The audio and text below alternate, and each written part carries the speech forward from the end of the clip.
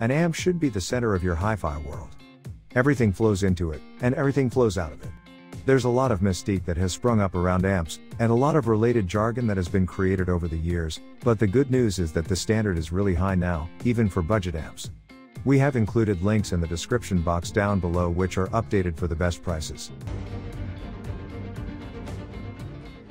We have one word for the Peachtree Audio Nova 300, thunderous.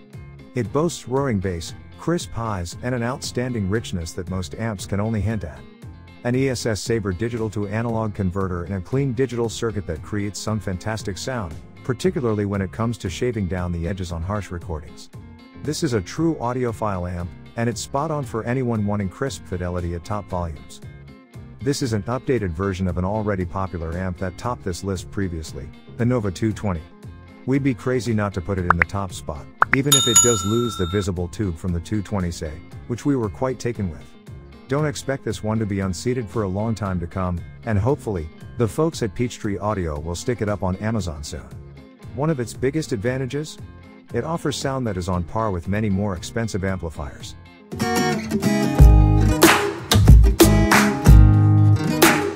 The Cambridge Audio CXA61 is an outstanding amplifier with terrific digital capabilities. It's the latest entry in the company's CX series and it fixes almost all the issues we had with the CXA60 amp. You get a full range of analog and digital inputs in a beautifully designed and distinctive interface. But most importantly, you get great sound. The audio quality is lively and rambunctious, injecting tracks with real life. This certainly isn't an amp for those who enjoy reference-grade sound. If you do want something with a slightly more neutral presentation, try the Parasound New Classic 200 integrated or the CXA81, an 80-watt amp from Cambridge with slightly more restrained sound. You could make an argument that the CXA61 amplifier could beat the Peachtree Audio Nova 300 in the #1 spot. However, it doesn't have the raw power and energy that the Nova 300 has, and we just couldn't help feeling that the price was too high. At $999, it's $400 more expensive than the original CXA60. To be fair, if you're prepared to put up with a few extra annoyances, like the reliance on a USB dongle for Bluetooth, then you can probably save yourself some money and buy that amp instead. However, none of that changes the fact that the Cambridge Audio CXA61 is one of the most enjoyable amps we've tested this year.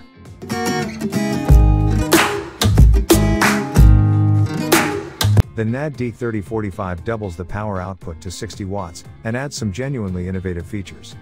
Our particular favorite is the two-way Bluetooth, meaning you can not only send audio to the amp itself, but also have the amp send audio to, for example, a pair of wireless headphones. You get a phono stage for a turntable, and even an HDMI ARC channel for using this amp with a TV.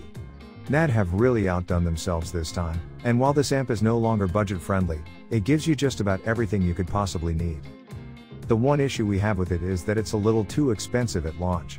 For comparison, the original NAD D3020 V2 costs $300 less, and while it doesn't have the same advanced features, many of them, like the phono preamp and APT Bluetooth, are still present.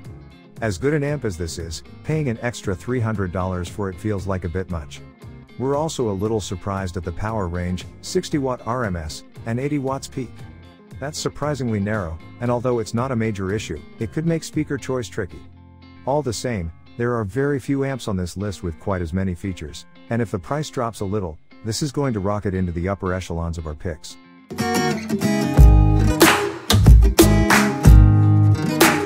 We like the Audiolab 6000A for its large and detailed soundstage. It really does seem to lend a system a little bit more presence and realism, making it easy to pick out the location of individual instruments. Plenty of amps do this already, but Audiolab seems to make a point of focusing on it, and it really pays off.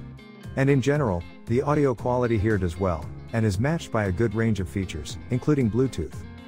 The most glaring downside to the Audiolab 6000A is that it simply doesn't do enough to stand out from the crowd. The design is dull, playing second fiddle to the classy Cambridge Audio CXA61. It has Bluetooth, but the less expensive NAD D3045 can send it both ways. And the DAC on the Totemkin amp does a better job. Put simply, the 6000A is a good workhorse amplifier that does everything well, but can't quite outlast the competition.